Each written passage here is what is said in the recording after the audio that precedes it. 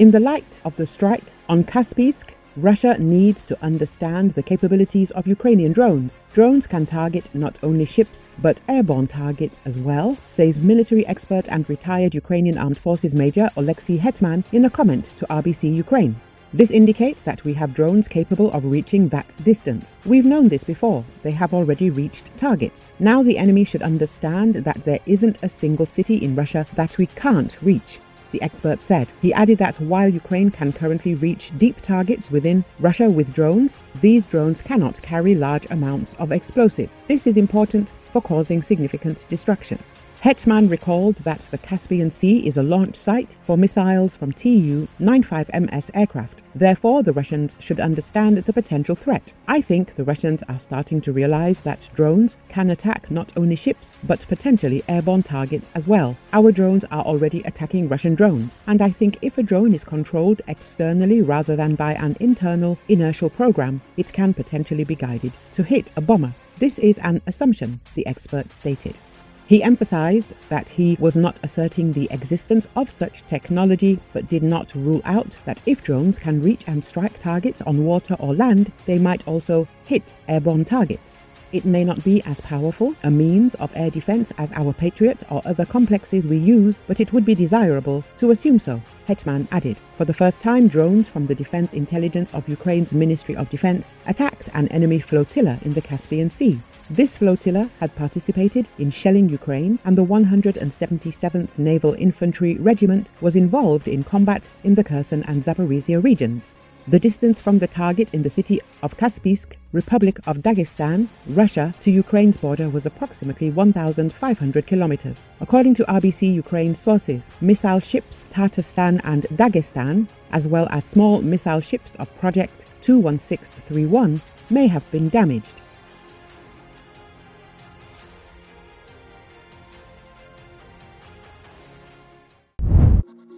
An Iranian F-4 fighter was mistakenly shot down by Iranian air defense in the Kermanshah region, Avio media outlet reports this.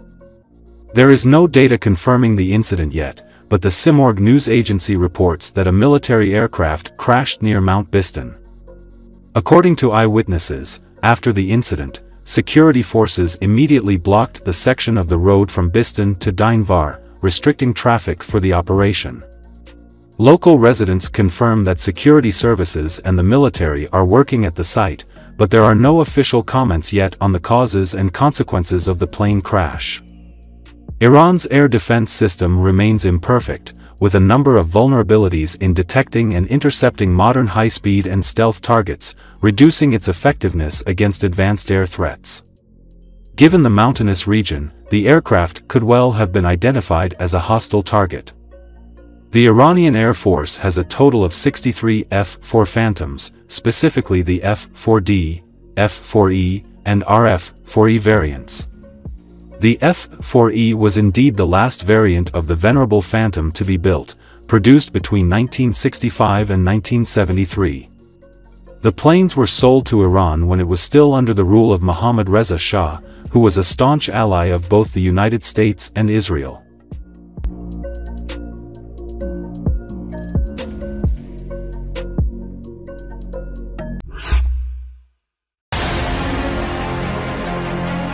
Polish Foreign Minister Radosław Sikorski believes that the issue of intercepting Russian missiles over Ukraine by member states may be raised at the next NATO ministerial meeting. He said this on TVN24.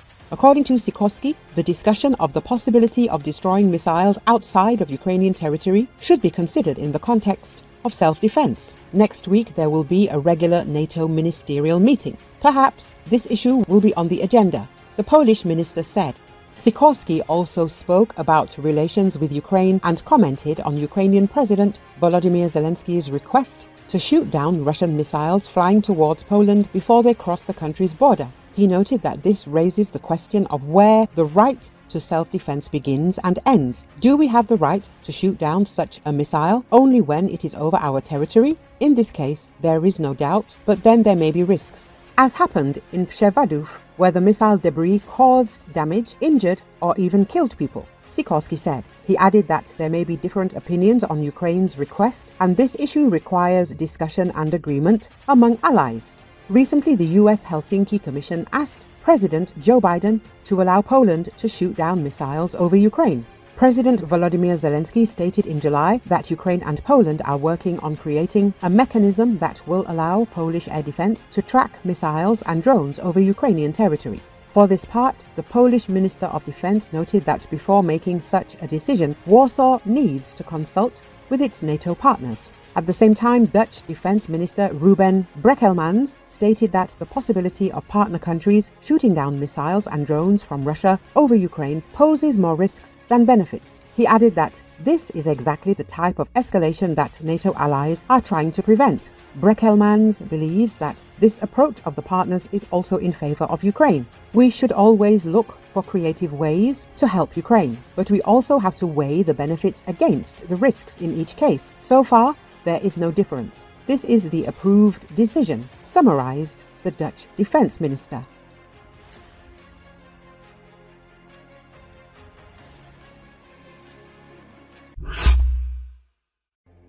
California was lashed by powerful winds Wednesday that fed a fast-moving wildfire, which destroyed dozens of homes and forced thousands of residents to flee as forecasters warned of the potential for extreme and life-threatening blazes. Northwest of Los Angeles, the mountain fire exploded in size and prompted evacuation orders for more than 10,000 people as it threatened 3,500 structures in suburban communities, ranches and agricultural areas around Camarillo, according to a statement from Governor Gavin Newsom. The erratic winds and limited visibility grounded fixed-wing aircraft. Meanwhile, another fire burned near multi-million-dollar properties along the Pacific Coast Highway in Malibu. The National Weather Service has amended its red flag warning for increased fire danger with a rare, particularly dangerous situation label.